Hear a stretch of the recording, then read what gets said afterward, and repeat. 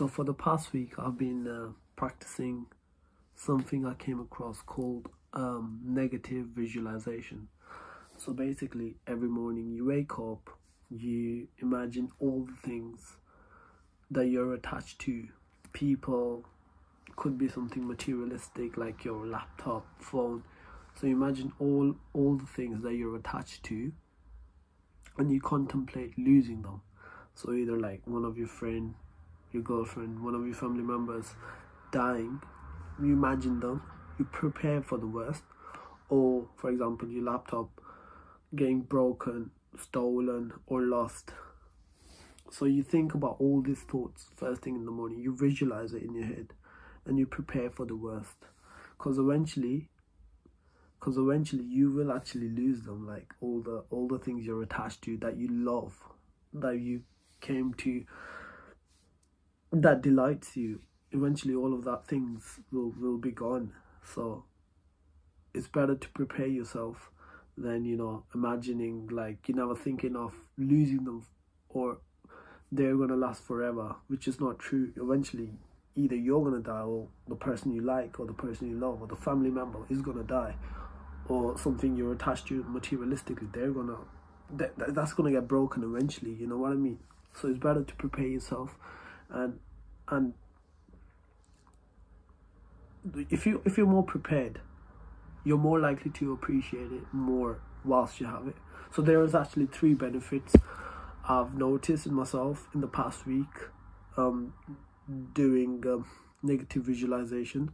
First is, makes you appreciate the things and the people you have in your life even more, because you know you have them for a brief period of time, because eventually they'll move on, they'll stop talking to you, or they might just die, or you die. So like whilst you have them, you might as well appreciate it. The second benefit is, if something bad happens, for example tomorrow somebody you love dies, or for example your phone gets stolen, because you're attached to your phone, right? Because you check your phone so much, it's useful. But what if it gets stolen? But what if you've already visualized it? Yeah, today my phone could get stolen. It could break. How would you deal with that situation compared to a person who takes it for granted, his phone, or the people that he loves?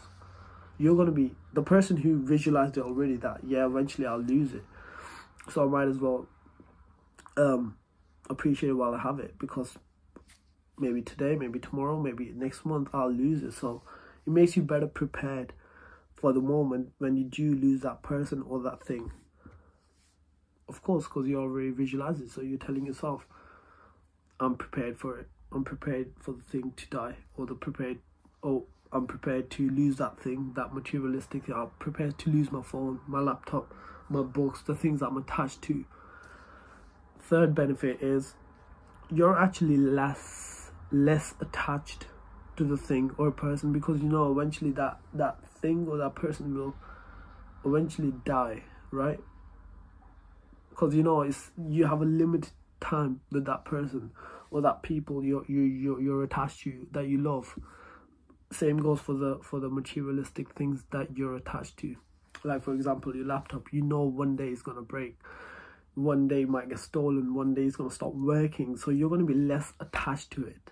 But it's because you know that thing is gonna die, it's gonna stop working, so you're not as attached. So when that thing does leave your life, you're not gonna be mourning over that for a long period of time. You're not gonna be sad. You're still gonna be sad, but you're not gonna be like sad where you get depressed, because you already visualize that, yeah, this is temporary, so I might as well make most of it whilst I have it, because you know one day it's gonna be gone. So you've been visualizing it every single morning for a few minutes, so you're less attached to it, and that's a good thing, because eventually all we have is ourselves.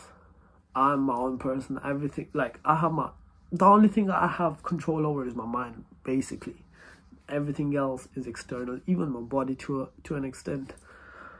So if you're less attached, we're not likely to be, you know, becoming sad, depressed and stuff. especially to a point where we stop functioning, we stop thinking clearly. Because at the end of the day, the only thing we should be attached to is ourselves, like our thinking, because that's the only thing we have control over. We don't have control over the things we love, the people we love, because one day they might stop talking to us, they might die, the thing might get broken, that coffee cup might get broken because we're like doing something dish and it might break. So like, if you imagine all the things we love, we are attached to, and imagine like losing them, preparing ourselves for the worst, we're going to be better served. So I've been doing this practice for the past week, and like I feel like this, like I just feel more calmer because I know, and I feel more appreciated for the things I have.